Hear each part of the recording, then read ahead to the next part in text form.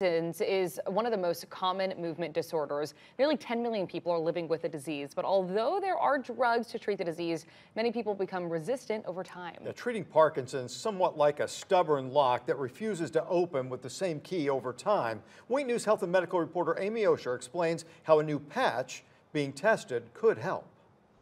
Uncontrollable tremors and rigidity. They're the telltale signs of Parkinson's.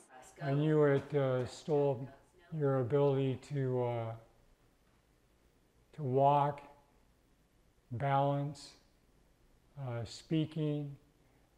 Parkinson's hits you in so many different ways. Researchers at the University of Central Florida College of Medicine have developed new technology that may help control tremors. The Parkinson patient, they're losing the dopaminergic neurons deep in the brain. The technology helps stop the loss of those neurons through specifically designed ceramics wrapped in a rubber blanket.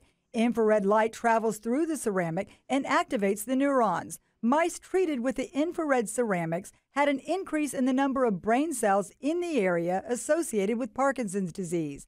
And in turn, the mice had better control of their balance and movement. We're not going to say that this is going to regenerate the neurons, but this one preventing the loss of the neurons even further.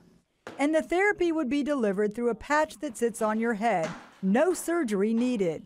Amy Osher, Wink News. Amy, thanks. Now, one of the benefits of using the ceramic blanket is that it can be used anywhere without a need for a power supply or have the side effects of drugs.